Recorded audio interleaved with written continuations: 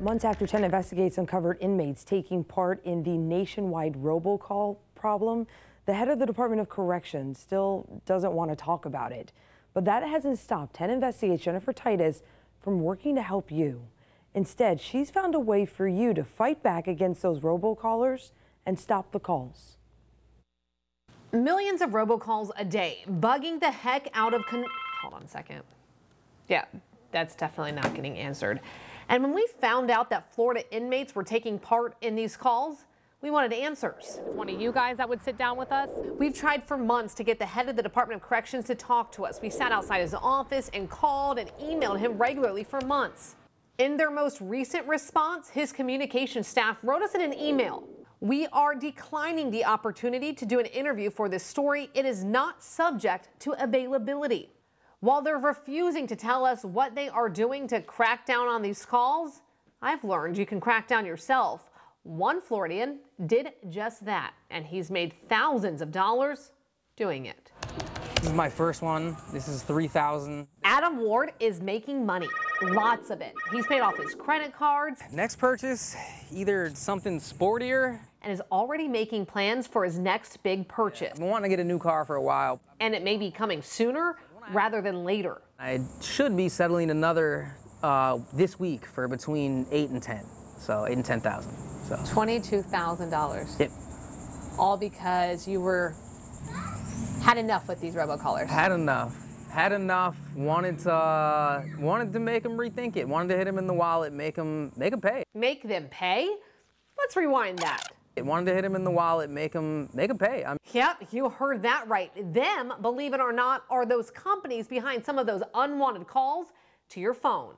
The Telephone Consumer Protection Act of 1991 allows penalties each time a company violates the National Do Not Call Registry, uses automatic dialing systems, or pre-recorded messages in an illegal manner. The federal government uses the law to target harassing telemarketers in rare cases.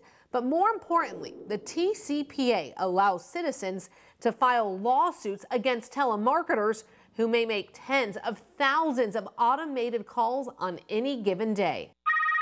It's just such an annoyance. And this is where Doc Compton comes in. But the easiest thing is to just go to the website, robocalls.cash. That's where you will find the Turning Robocalls into Cash kit. It costs $47 and includes a sample demand letter you send to the companies calling you, letting them know that they are breaking the law. Essentially, you have to take the call.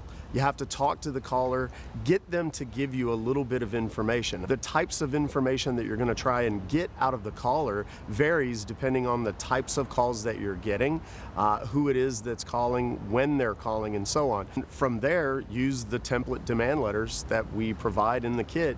It's basically fill in the blanks, send it off, and believe it or not, these guys want to negotiate. They don't want to go to court. 10 Investigates uncovered consumers across the country cashing in, just like Adam did. One day I just checked my email, and I had an email from a lawyer for this one company saying that we'll give you $1,000. It was, basically we got your letter, we deny everything you said, but we're willing to give you $1,000 to settle this.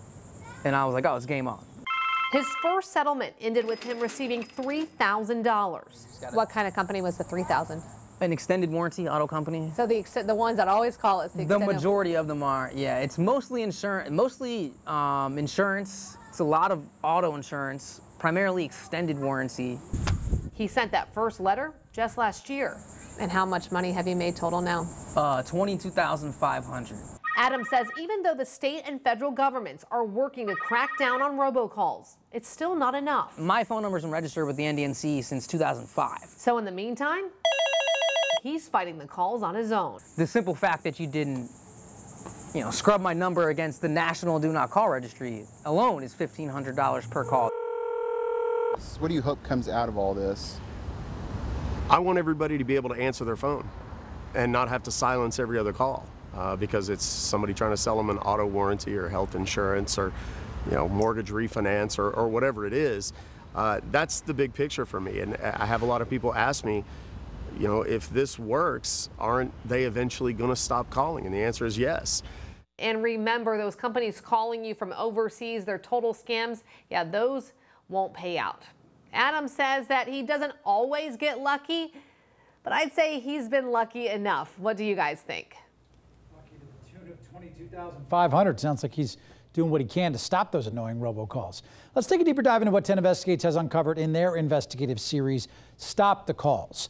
They uncovered more than 24 work release inmates working in Tampa Bay area call centers. After reaching out to the Department of Corrections, the DOC pulled those inmates from the call centers for a short time to investigate, but they refused to speak to 10 Investigates. And the Department of Agriculture, who oversees telemarketer licenses, told our team that they were not aware that inmates were working in these positions. You can see our full investigation and find out how you can fight back and maybe even cash in at 10tampabay.com/robocalls.